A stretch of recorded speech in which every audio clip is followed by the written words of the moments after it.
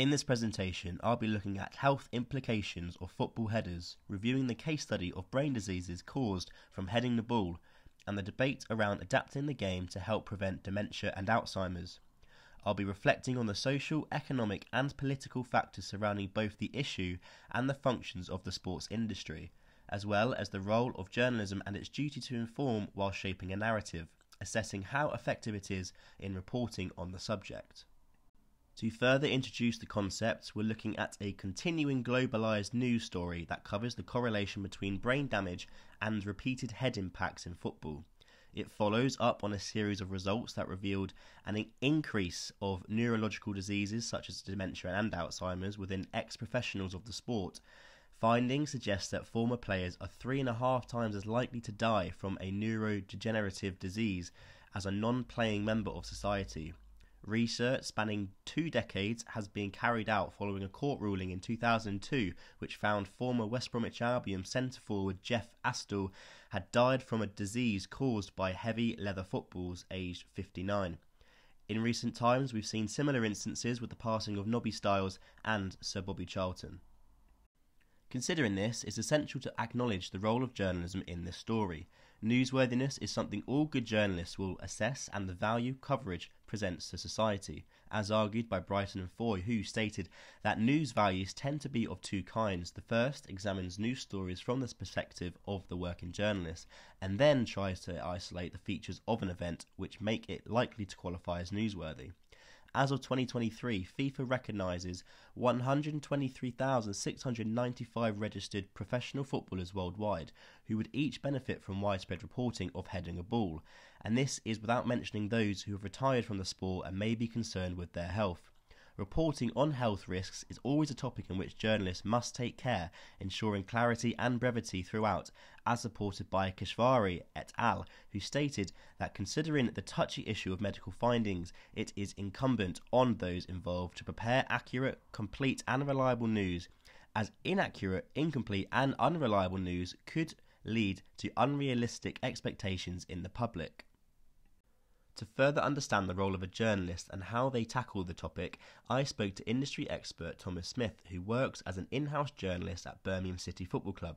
He said it's vital the club uses its platform and EFL status to focus on ethical issues that reside in the game. We recognise the developing connection between heading the ball and brain diseases and acknowledge members of our fan base and community who may have been impacted.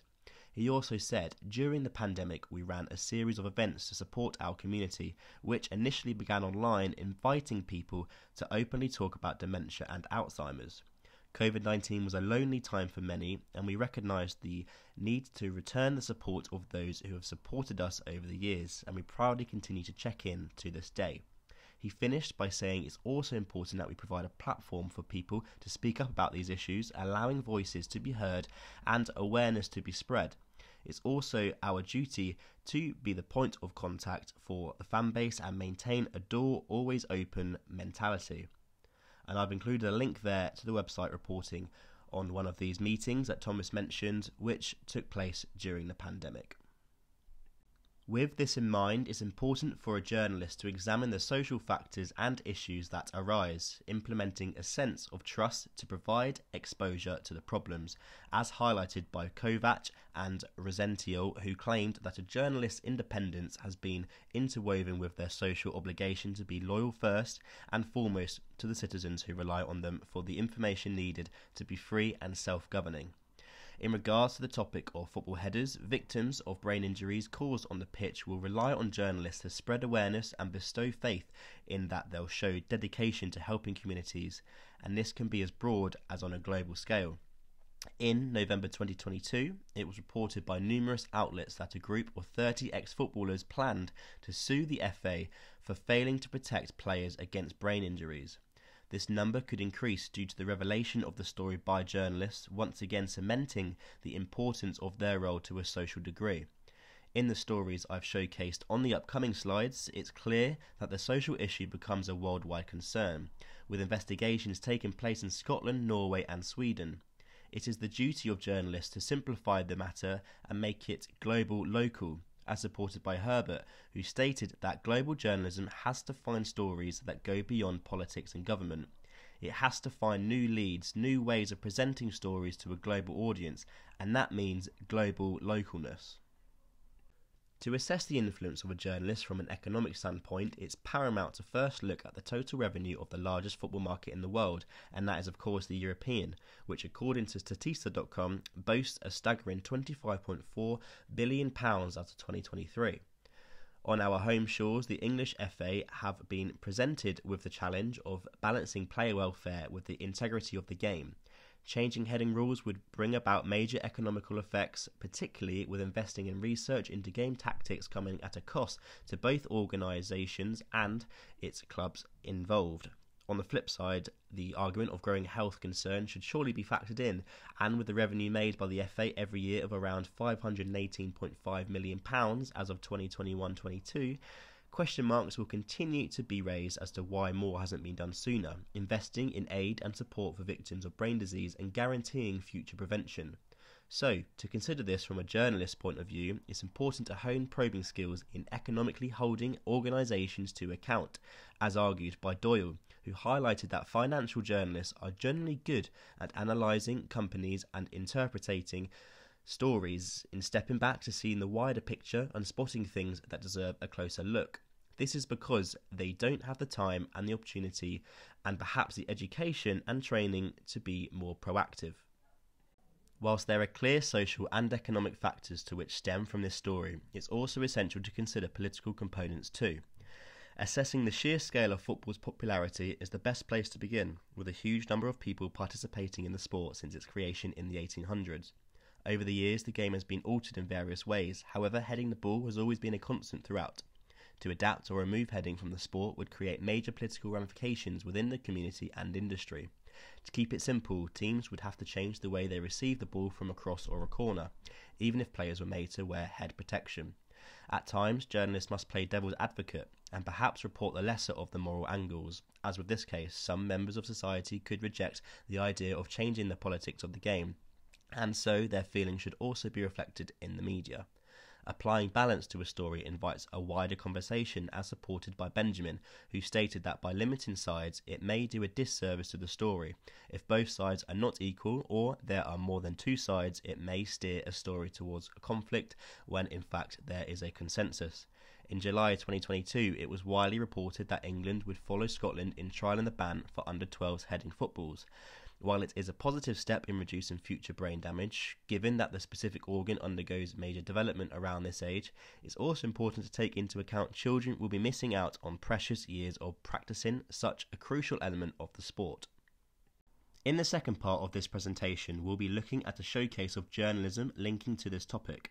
Upon reflecting on the three articles presented, I'll consider how the journalism contributes to spreading awareness of the issue, how effective the journalism is in benefiting society, what angle the journalism approaches when shaping the narrative, and the specific form of journalism conducted, whether it be statistics-based, campaign, or an informative piece.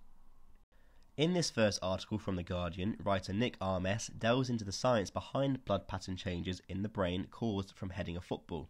Straight away, the piece is effective in breaking down what could be a confusing and detailed scientific topic to discuss, but opting to use the who, what, where, when and why strategy in its opening paragraph, as supported by Irby, who states the 5 W's builds a concept of news schemata working on a model of text and to transform rather than just retell the story. The use of the inverted pyramid is clear throughout, with the most important information and facts included in the first paragraph, an operation supported by McFarlane, who claims that the top section of the pyramid should be tight, relevant and catchy, yet contain all the most important and interesting facts which make up the chosen lead.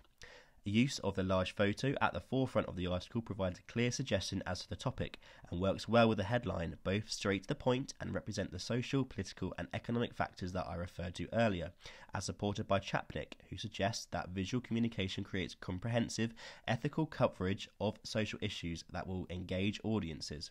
In regards to the quotes, they help to bring the 400-word piece to life, presenting the consumer with an industry expert's insight into a case study that took place relating an altered level of microRNAs that occur when heading a football and the increased risk that takes place. The inclusion of such quotes is supported by Eitul and Anderson, who noted that quotation can be the soul of a news story or feature. This next article, also from The Guardian by writer Anna Borden, follows on from the initial findings of the previous piece, displaying a development of the story tying in the fact that footballers are 50% more likely to develop dementia. Whilst the news publication does not directly campaign for the banning of heading, it does discuss other campaigners within this article to shape the narrative, which is supported by Score, who states that it is the style of journalism that seeks to persuade others of a particular point of view. It may encompass any issue which an editor or reporter seeks to influence public opinion.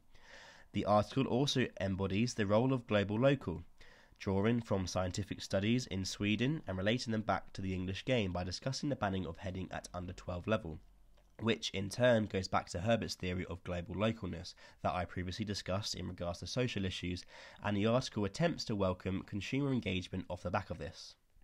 The final article from The Guardian, written by Geneva Abdul, while shorter, gets straight to the point about political action being taken place in Scotland as a result of the scientific findings.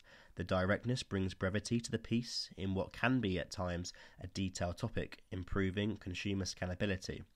From a journalistic standpoint, the inclusion of hyperlinks contextualises the piece to previous articles to help paint the narrative, as argued by Turrow, who states that hyperlinks designate which sources should be given public attention and to what degree. After analysing these three examples of journalism, it's clear the public's reception has been positive. The Guardian has been acknowledged across social media for its coverage on dementia in football and their efforts to spread awareness. As you can see on the right, they picked up News Provider of the Year, with users of X, formerly known as Twitter, applauding the news publication for investigating the subject over other outlets.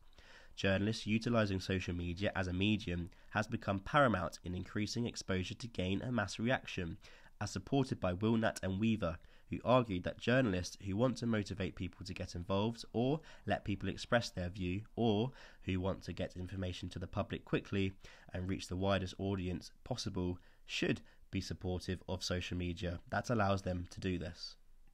Whilst it is important to acknowledge other players reporting in this issue, the previous three articles were each published by The Guardian. When considering their role in the story, well, they sit inside the top 8 sold newspapers in the UK, boasting an estimated 105,144 circulation per month, writing for the more middle-class centre-left demographic. Its coverage into sport and health are both highly regarded for its factual appeal, which has been reflected in the number of copies sold, as stated by Carter, who claimed that sales in broadsheets or quality newspapers had actually held up relatively well. Papers such as The Guardian published separate sports sections, for example.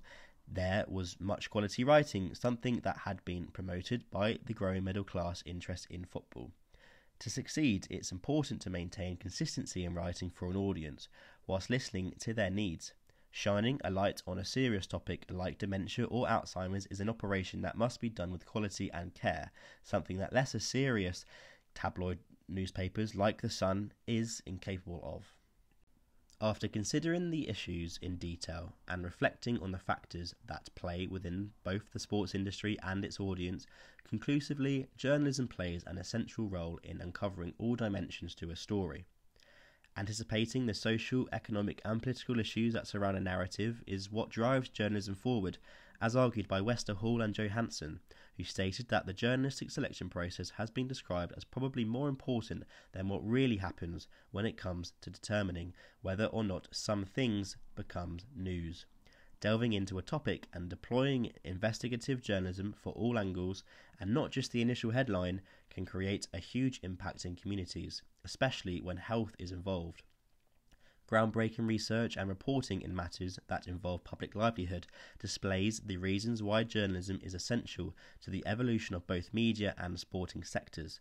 The coverage of heading footballs, such as that of The Guardian, has been well regarded by these communities, using important data from organisations across the globe to help areas awareness and provide strong foundations to their reports. And here is my bibliography displaying all academic references used in this PowerPoint. Thank you.